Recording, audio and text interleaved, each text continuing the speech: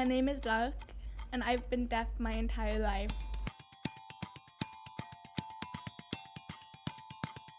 Well, I learned to lip read before my parents figured I couldn't hear. So when I lost my hearing at 18 months, I started to learn to lip read. Dance is just like my way of expressing myself when I can't really express myself with words. I kind of suck at expressing myself with words.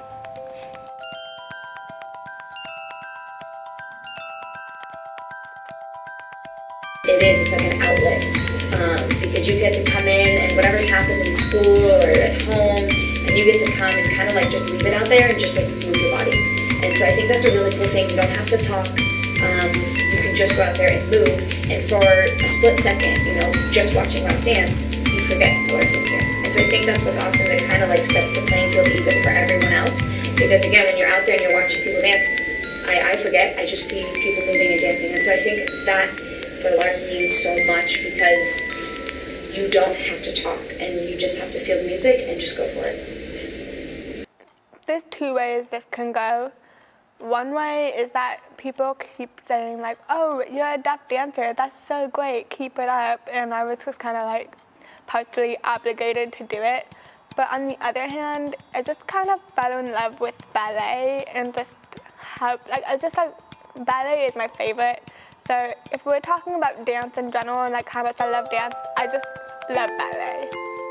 So working with Lark just from sophomore year, junior year, and senior year has grown so much.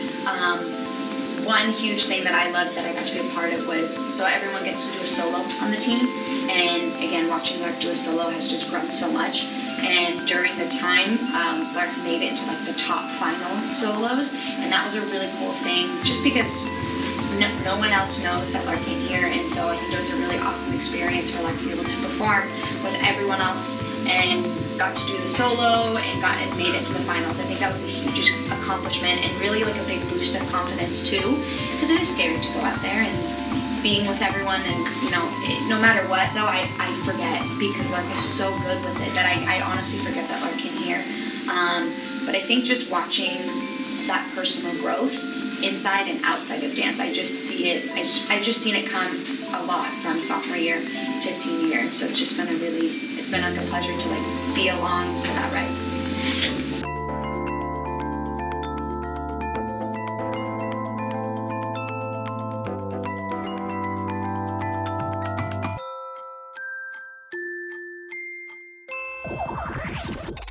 I was born deaf, but I was also born to be a dancer.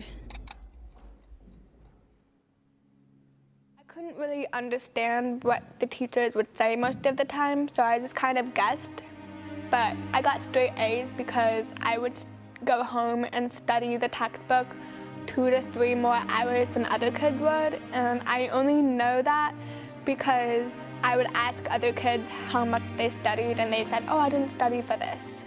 But that's because they learned it in class. I took my first day of IB English and I dropped that day because I had no idea what was going on, and I knew from the second I stepped into that classroom that I was not going to be able to get all the information I needed because the conversation was just like going way too fast.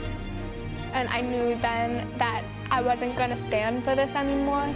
But on dance team, I just kind of want to make it last. I just kind of don't want it to end because I'm never going to get the same experience ever again. Like, I'll go to college and I'm not going to have this dance family there. And that's just kind of weird to me because I've known this team and the people on this team for at least a year, if not longer. And it's just so weird. I'm just gonna miss it so much, I know.